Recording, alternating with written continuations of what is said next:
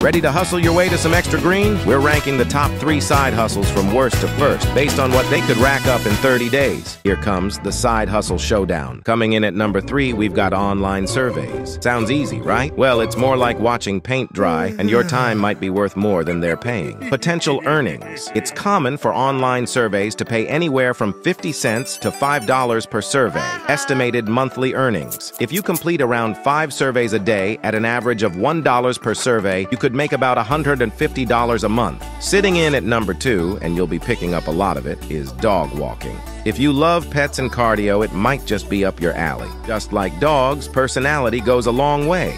Your potential earnings. Dog walkers can charge $15 to $25 for a 30-minute walk.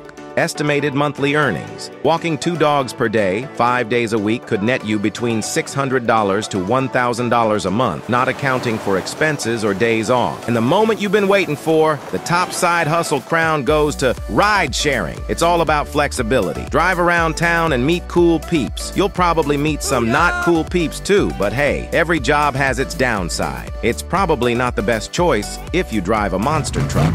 But for most of us, this is the clear winner.